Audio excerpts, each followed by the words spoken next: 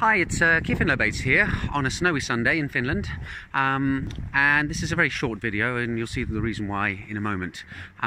So over the last few months I've reviewed quite a lot of white papers for blockchain projects, and most of them are like 20, 30, some even 50 pages long.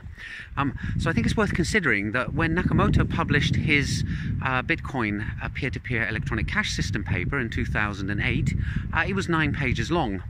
And one of those pages was a bibliography and one page was code samples. And if we go back to 1905, Albert Einstein published a paper called Ist die Tragheit eines Körpers von seinem Energieinhalt abhängig? Is the inertia of an object dependent on its energy content?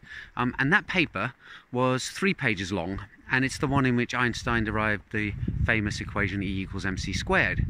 So if these two systems can be produced in the space of a few pages, you really should be thinking about why you're taking so much space for your paper. It's something that I'm going to take to heart because I know I'm guilty of it too. Academia kind of trains you for that, but I'm going to make an effort in the future to try and be a bit more brief on things that I write.